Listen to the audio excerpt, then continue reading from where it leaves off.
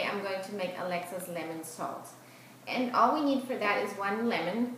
And make sure that this lemon comes from a happy place. You don't want any poison or so on there. And I still like to wash it off like with hot water before I zest it. And then we need some salt. And I like to use 1-to-1 ratio. So how much lemon you would use the same amount of salt.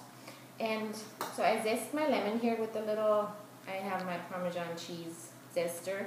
And I zest my lemon like this on a paper towel.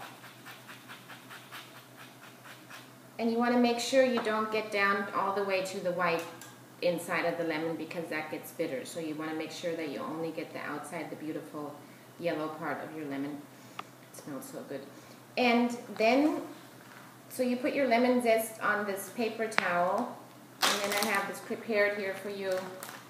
You want to wrap it up and let it dry.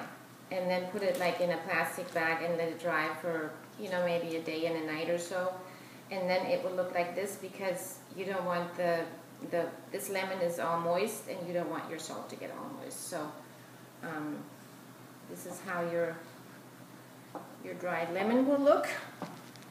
And then all you do is you add this into your salt and then you have beautiful lemon salt.